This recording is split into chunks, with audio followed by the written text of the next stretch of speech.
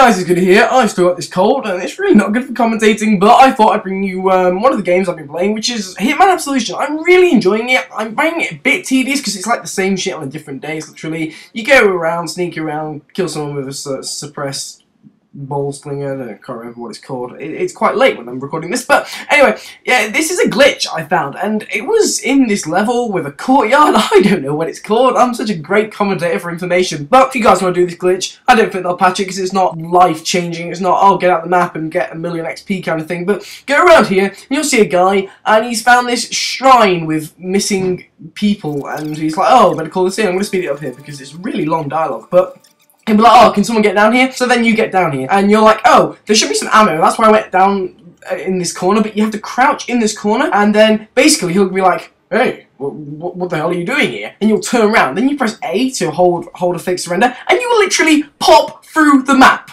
And you're like, whoa! And I've tried this on many occasions. This isn't just a one-off while I was playing. This will work for anybody who would want to do this glitch for whatever reason. So if you guys want to get out the map, which is completely pointless on this, but if you guys want to get out the map, that's how to do it. It's been goody. See you later.